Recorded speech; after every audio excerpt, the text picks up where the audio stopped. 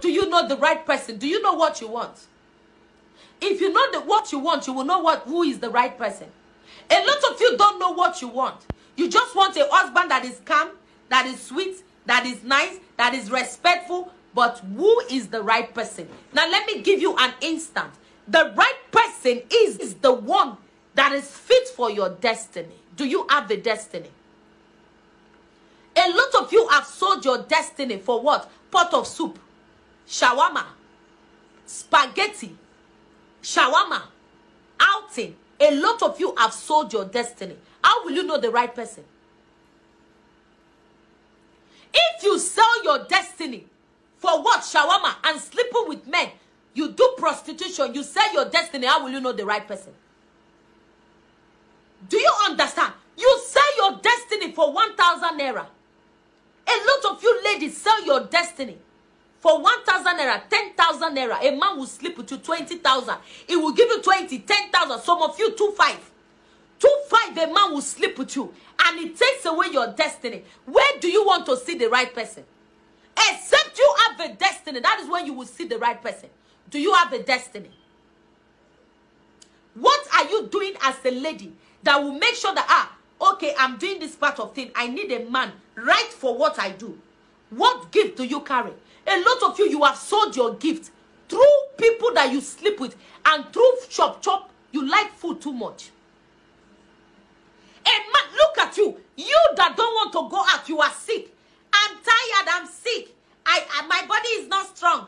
But when the man just tell you, let's go to Chinese restaurant, you will carry, you will not even bath. You will spray perfume everywhere. You will spray your head. You will spray your hair. Because your hair, you have not dried it. You will not spray it and run. Because Chinese, a lot of you value restaurant more than your life.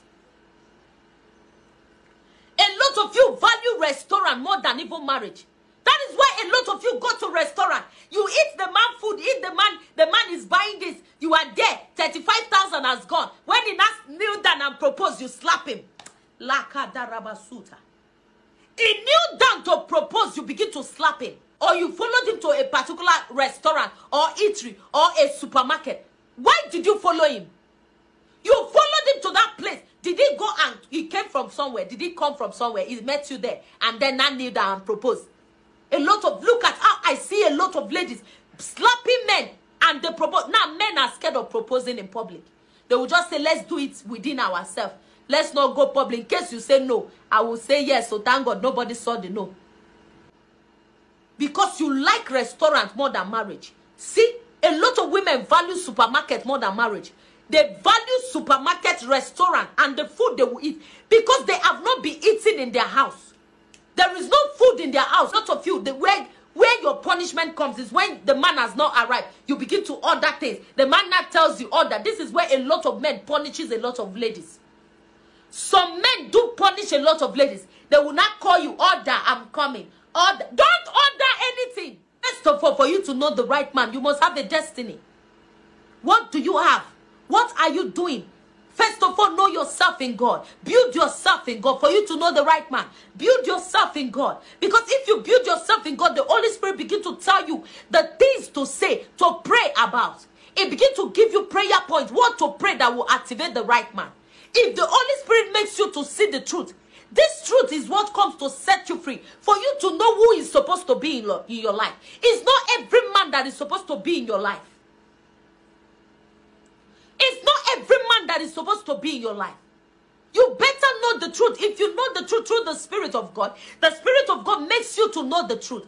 If you know the truth shall set you free. And when the truth sets you free, you know what you want. You cannot choose. A lot of men might come into your life and begin to ask your hand in marriage. But when you know the truth, you will not say, this is the man that is fit for me. In all this, I have surveyed, and the Spirit of God have given me knowledge and discernment to choose, so you don't fall into trap. But if you don't know what you want, you only say, I want a man that is rich. I want a man that can buy me shawarma. I want a man that can satisfy me on bed. A lot of you. There are some women that will say, I want a man that can say, that is your problem. No, it's beyond that. Yes, it's good, but it's beyond that. You need to think deeper. That is a woman who has a destiny, that thinks deeper. If you have a destiny as a woman, then you will be able to think deeper. Who is supposed to, the man that is supposed to be in your destiny. Your destiny is more than gold. So you need a man worthy of your destiny to be there.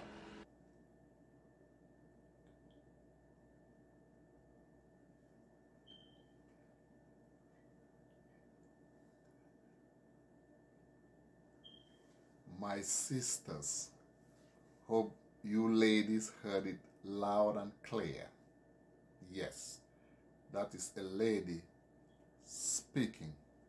Yes. If you didn't get the message, go back, click, rewatch the message over and over again. If possible, take a notebook and a pen and jot down some very important points. Yes. I didn't say nothing. I raised my case. I am just the messenger. Don't kill the messenger. Have a nice day. Hope the message is clear. No interpretation or explanation needed. The messenger is gone. Ciao.